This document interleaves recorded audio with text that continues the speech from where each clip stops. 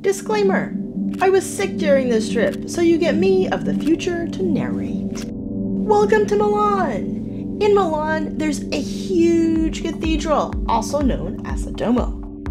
Now, up these steps sits a cathedral that has been built for thousands of years. Okay, maybe just 1,000 years. This cathedral is like none other than I've seen before. The spires are so high. It originally started with a nice modest chapel in the middle of the city.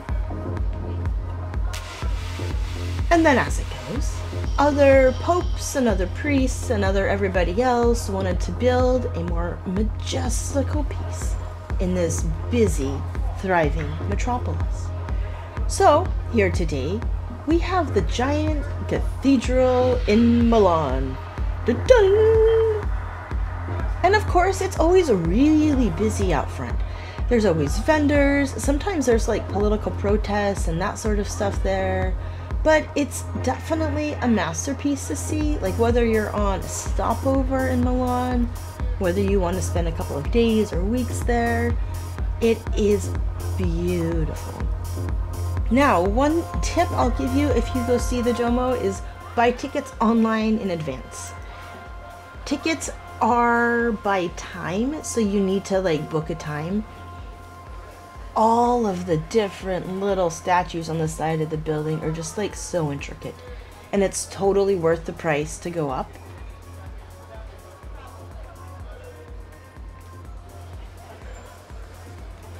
We're walking here on the very top of the roof.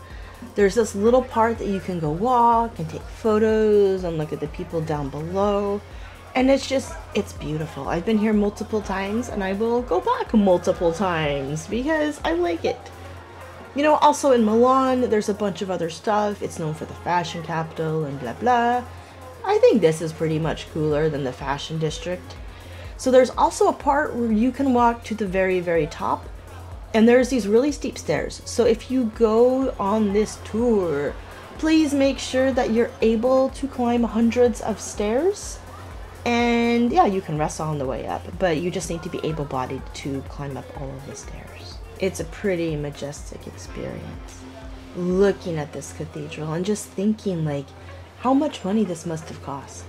What if all of the funds here were put into feeding the poor or constructing social housing or helping people acquire skills for jobs so they could build incomes for themselves? One thing that I don't fully understand about religion, so if you do, drop a comment. I don't understand why a lot of religious places are so expensive living. I think that a god of any religion would rather the people of the world have a safe place to live rather than a structure set up for people to go and spend all of their money. But, you know, that's probably why I'm not very good at doing religion. So this part of the building was really nice because there was fewer people, fewer tourists to walk by, so I could do a lot more videoing and just show you more of how it was constructed. Yes, I know I've shown you all of these spikies and pointies a billion times, but I like them. And they are, for me, they are not for you. And just look how intricate they are. This guy here is taking a nice little photo, and I was trying not to get into it, but, you know, kind of did.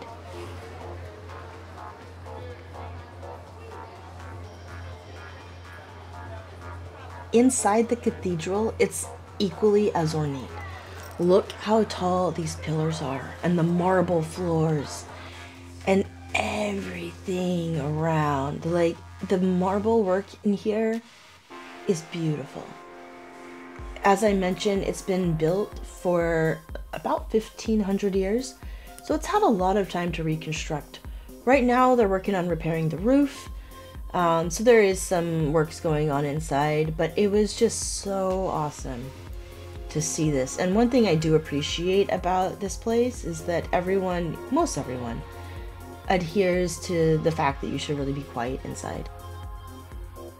I also really like that they allow you to take videos because, yeah, videos are very, very cool to be taking in here.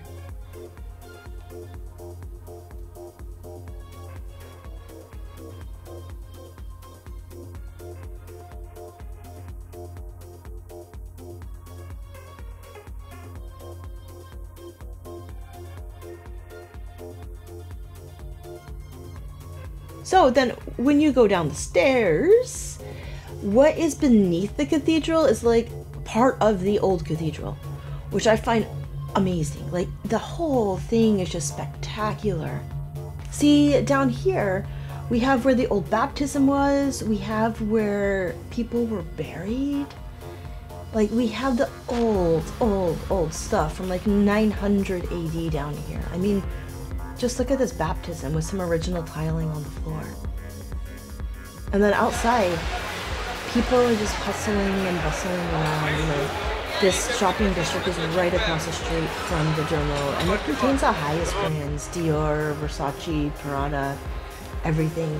And I find the juxtaposition of religion next to fancy clothes just a fascinating concept in all of Milan.